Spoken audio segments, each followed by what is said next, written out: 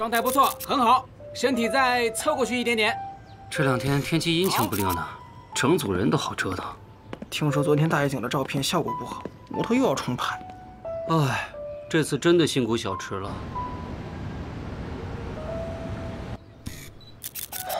好的，收工，明天继续。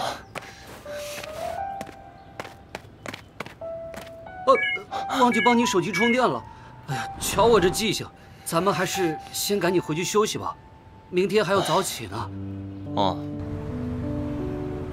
他现在在干嘛呢？晚饭有好好吃吗？小池，咱们到了，还是回去躺床上睡吧。陆哥，咱们还有几天能拍完？通告本来是3天，天气原因吧，现在说不定了。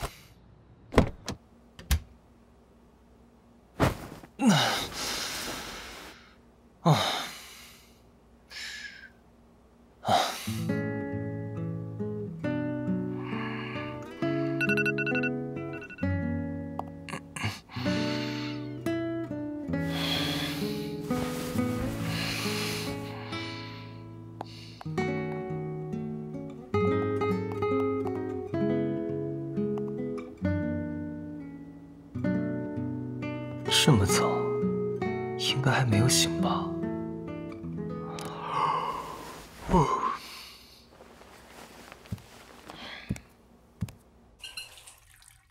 小池，帮我拿下浴巾。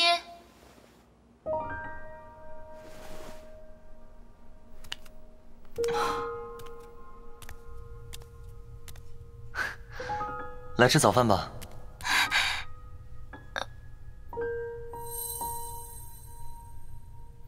早餐一定要吃，等我回来做饭，不要炸厨房。空腹不要喝酒了，注意保质期。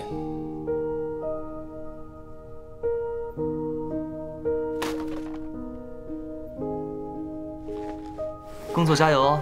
啊！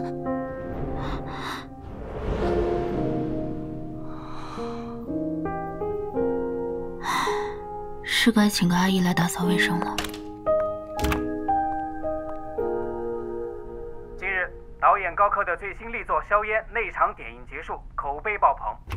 值得一提的是，在片中兰姐你来啦！刻印上的新面貌顾迟，作为新人，第一部荧幕作品就入围了本次金立。哇，最近这部《硝烟》真的好火！哎，兰姐，你是不是也去客串了？大批粉丝。哦，是的。这几天网上关于顾迟的话题都刷爆了。那刚才薇姐送过来的，听薇姐说你快把周边的椒麻鸡吃遍了。兰姐是想做椒麻鸡代言人吗？就最近有点想念它的味道。啊，鸡胸肉再怎么做，味道不都差不多吗？我看你啊，天天吃水煮鸡胸肉。今天顾主厨呢，给你做点新鲜别致的。来了。哇，好香啊！是椒麻鸡吗？哎，你先别动嘴。还要加上这个灵魂莴笋才完美。当当，顾氏椒麻鸡就做好了。这是薇姐送过来的？是啊，是薇姐送过来的。可能正好这家店和小池的做法一样吧。转眼小池已经搬走快1个月了。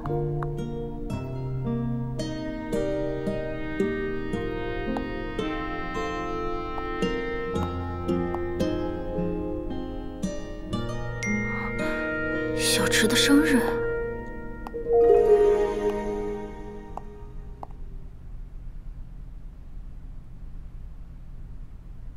怎么一直不回消息？工作怎么样？今天在做什么？哎，兰姐，这个味道也不好吗？没有，只是感觉少了点什么。哦，那看来不是椒麻鸡的错喽。有时候你怀念的不是这个味道，是吃到这个味道那时候的感觉。如果这个感觉不在了，那这个味道也就不对了。哎呀，我也是乱说的啦。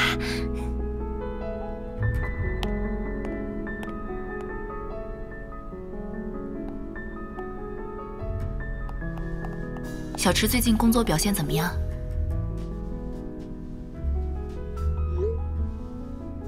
哦，小池好着呢。我们这边有个外景拍摄，特别赶。等小池得空了，我让他给您回个电话。不用，我就问一下，没事就好。你们忙吧。出差都不告诉我。哎呀，怎么了？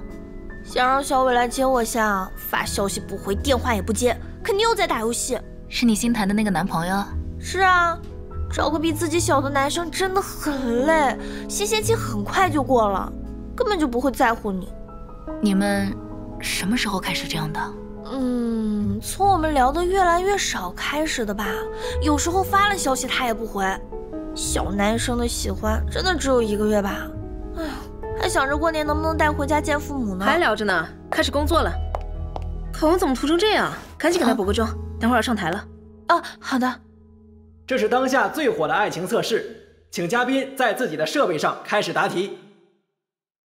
咔，完美，小池辛苦了。你猜江兰会选什么样的理想型？不知道啊，不过我觉得吧，好帅啊！狮子座，绿色，晴天。嘿，盖的新知识点。怎么这么多？小兰姐，慢点慢点，太快了，什么都看不清了。好，结果马上就要揭晓了。江兰的理想型是，哇，霸道总裁。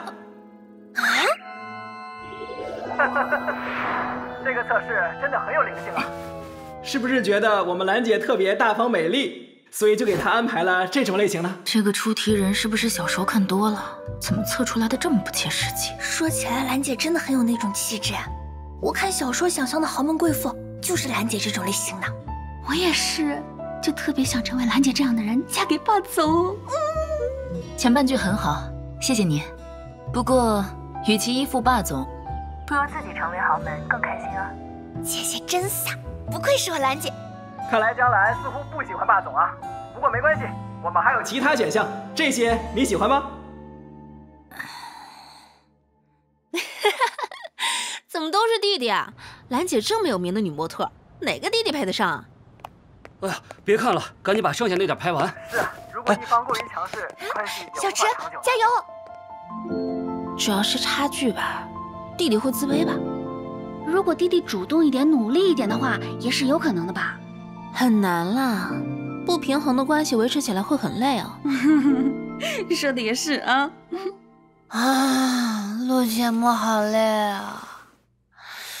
嫁给霸道总裁，变成老板娘，是不是就不用上班了？小兰姐，我是因为你才走上模特道路的，你永远不知道你带给过我多少前进的动力和勇气。我真的很想成为和你一样优秀的模特。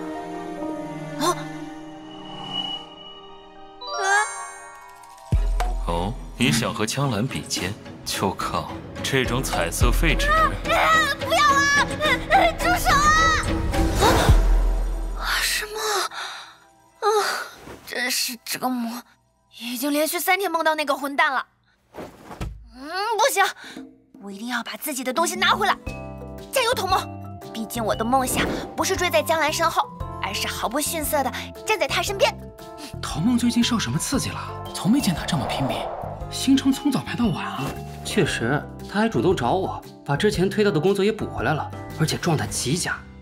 如果他能一直这么保持，我们的工作就轻松了。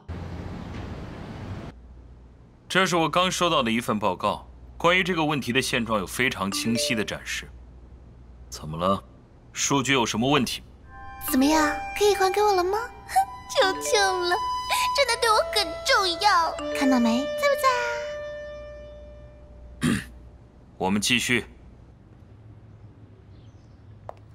我看你今天不太对劲，是不是累了？回去好好休息，知道吗？知道。薇姐，拜拜。拜。兰姐，现在直接送你回公寓吗？原来今天并不是一个好天气。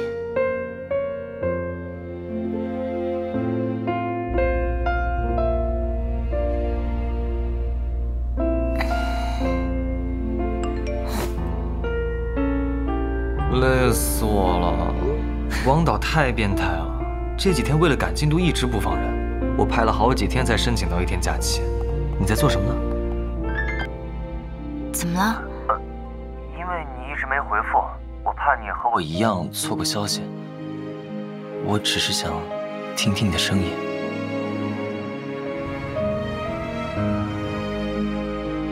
你刚刚说今天有假期？啊。你在哪里？我刚到家。等我给你过生日。师傅，去川浦路657号。是的，我有一点不对劲。我渴望能见你一面，但请你记得，我不会开口要求要见你。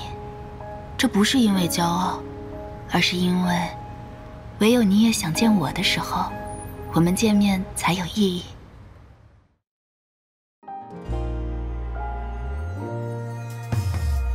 情缘不停留的时间只在某刻，不顾世界颜色，步步享受沟壑，见证过每一个你的寂寞脆弱的时刻。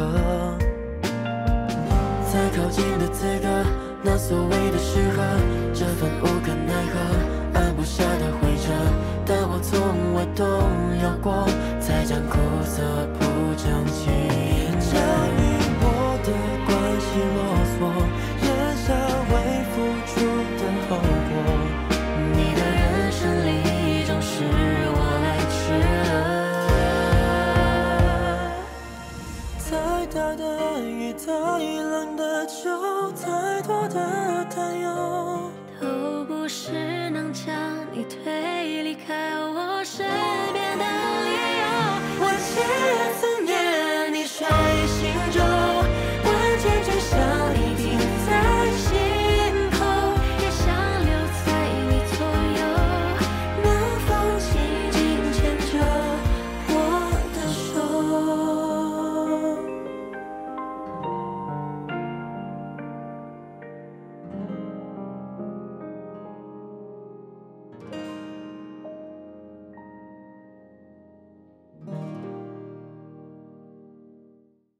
最近，顾氏集团2少顾文轩被退婚的消息闹得沸沸扬扬，相信大家已经有所耳闻。这件事持续发酵，很有可能会影响到集团的内部利益布局。提到这个呀，就不得不说起8年前发生的那场疑点重重的车祸。据说那场车祸之后，麻烦把声音调大些。第1顺位继承人也随之神秘消失了，真是扑朔迷离呀。如果事情的真相不是这样的，如果你发现我真的是个害死爸妈的克星的，你怎么会这么想？你是不是还有事瞒着我？没什么，顾城是我的亲叔叔，他想对顾文勋一家赶尽杀绝，所以做了一个局，让我把童梦带过去。我一直待在这里，你永远只会把我当弟弟看待，你永远不会重新看待我们之间的关系，所以我决定搬走了。车祸，第1继承人，小直他突然搬走，难道是因为我早该